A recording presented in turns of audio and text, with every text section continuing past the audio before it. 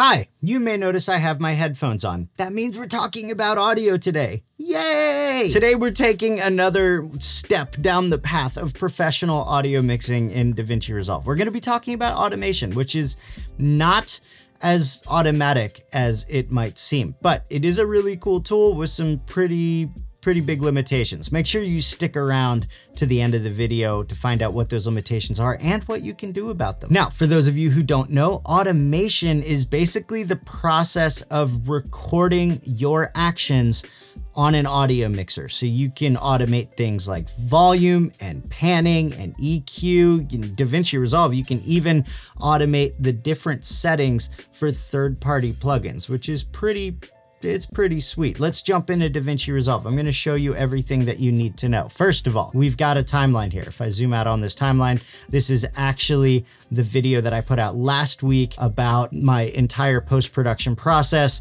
If you haven't seen that, I highly suggest you do. It'll be linked in the description below. For now, we've got our timeline here. We're in the Fairlight page. This is all of my audio here. We've got some dialogue clips that we're not gonna touch today. We've got some sound effects clips that we are gonna touch today, and we've got some music clips that we're definitely gonna touch today. So here's how to set up automation. We're gonna go ahead and come up right next to our loop button. There's this little icon that looks like some rope that's being pulled between two pulleys. That's not what that is. Those are actually keyframes, in case you didn't know. Now you know. You're welcome. Let's go ahead and click on that icon, and this is gonna bring up all of our top level automation settings. So we've got write and trim. Don't need to worry about trim today. We're just doing write. In fact, 9 times out of 10, you're only going to be doing write, because that is what we need in order to do automation, in order to record our movements. We are writing our movements.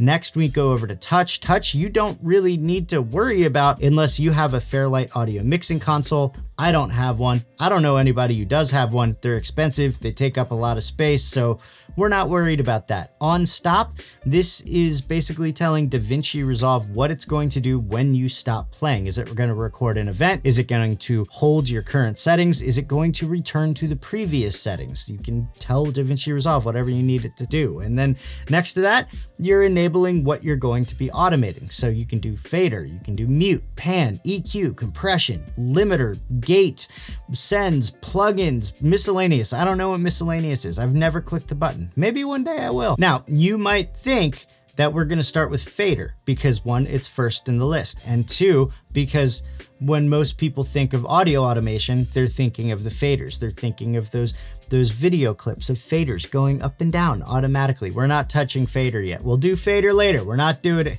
Fader later, that rhymed. For now, we're doing pan because I want to do something with one of the sound effects. So let's go ahead and click on pan. Actually, you know what? We're going to be doing fader as well at some point. So we'll just do fader and we'll do EQ because we're going to do some EQ work as well. So first, let's come down to A5. This is my Foley track. I've got a clip on here that I want to work on. It's this very first clip here. If I solo this, I'll play it for you. It's just a sound effect of a camera rolling.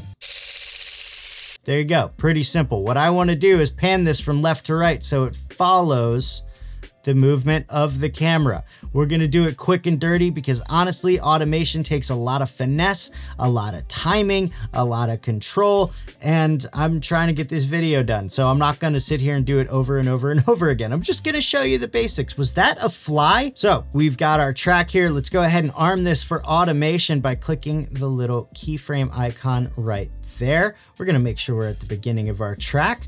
We're gonna make sure that this drop-down box is gone to pan and left and right pan. You can see you can do front to back pan, you can do spread, rotate, divergence, just a whole bunch of stuff. We're gonna do left to right pan here. And now let's expand our mixer and open up the pan tool for audio 5. That's this little crosshairs right here with the blue dot. Now, like I said, we're gonna be starting all the way over on the left. So we just need to bring this over to the left. And then what we'll do is we will play our clip, and as it's playing, we're going to move this left to right fader over to the center. Go ahead and do that now. Not bad, right? Now we went a little bit too far. We want one right. We want this to be on center. So in order to fix that, we're gonna come over to the end. We're gonna arm this for automation again. We're just gonna double click on left, right to bring that to center. And we're just gonna play for a little bit.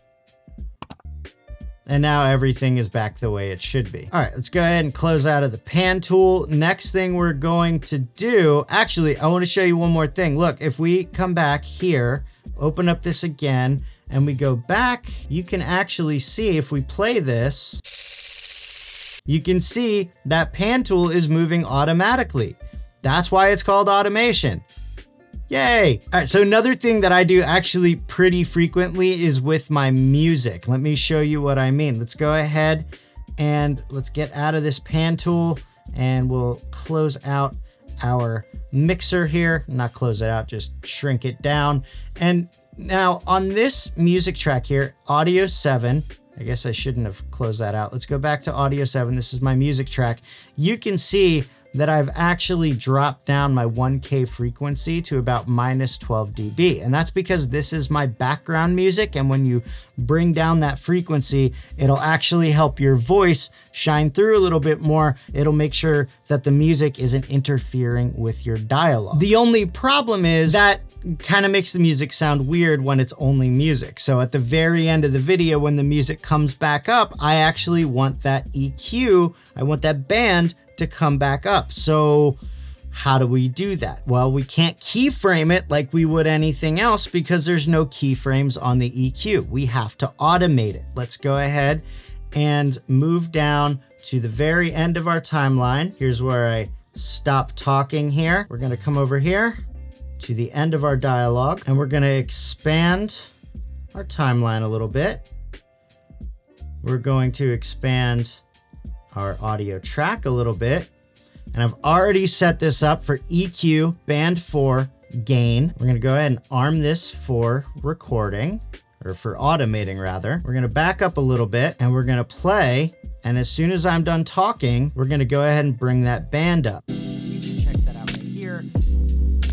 Thanks for watching.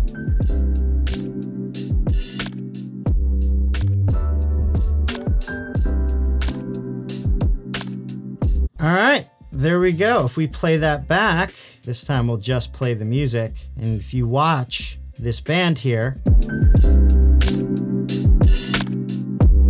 there you go. We've now automated our EQ for that track. All right, next thing I need to do real quick is just bounce my music and my sound effects to new tracks here. And while that's busy bouncing to a new track, I'm gonna take my headphones off, let my ears breathe a little bit, and let you know that all of the music and sound effects that I got for this video were from today's sponsor, Artlist. Artlist is where I get all of the music and sound effects for all of my videos. They are phenomenal. They've got this unlimited license, so you can actually use anything you download from there wherever you want, whenever you want on a commercial plan. And yes, I'm specifying commercial plan because they just launched new personal plans that only cover social media, but they're monthly plans instead of annual plans. So that's super, super cool. Another really cool thing about Artlist is their For You page where you can go and see curated songs that they think you'd like based on stuff you've downloaded in the past. They've even got curated genres, like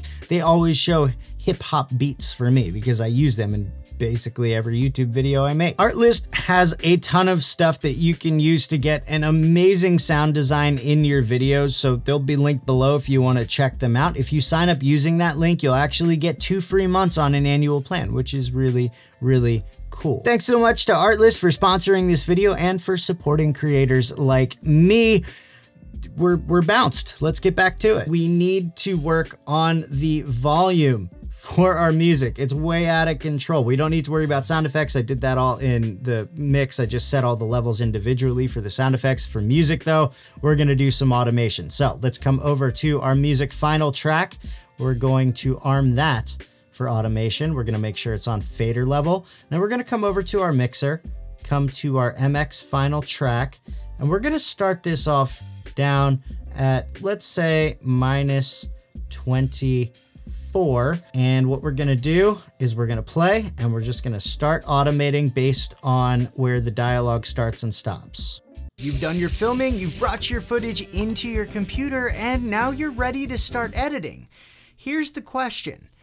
Where do you start? Well, today we're gonna go through my personal step-by-step post-production workflow for YouTube, and along the way I'm gonna give you some tips to help you make better videos. Let's go.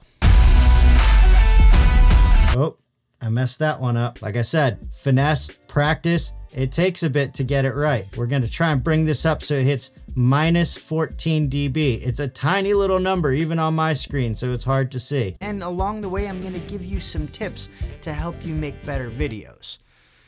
Let's go.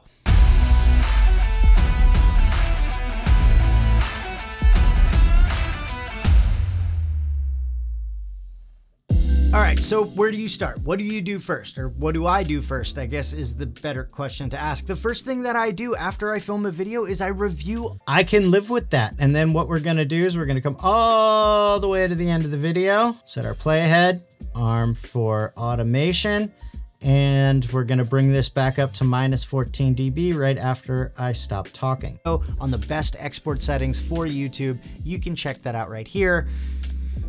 Thanks for watching.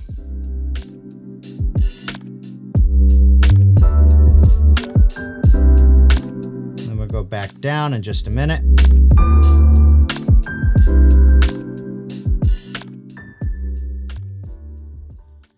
Now, like I said, there are a couple limitations to automating this stuff in Davinci Resolve. The first one is you can only do this at the track level. You can't do automation on individual clips. If you want to do that, you need to do regular old keyframes, but then that means you can't do things like automating your EQ or your panning. There's a lot of stuff that doesn't have keyframing available in Davinci Resolve, so that kind of sucks. But if you can learn how to organize your tracks so that you can do things all at the track level, then that's fine. It's a moot point. You're good to go. The other big limitation with automating in Davinci Resolve is you can only automate one thing per track. This is why I did my EQ work in one of my music tracks and then bounced it to a new track to do the volume. It's kind of a pain. I'll be honest, I think if you have a Fairlight mixing console, then you can actually automate more than one thing at a time, but don't quote me on that. I don't know.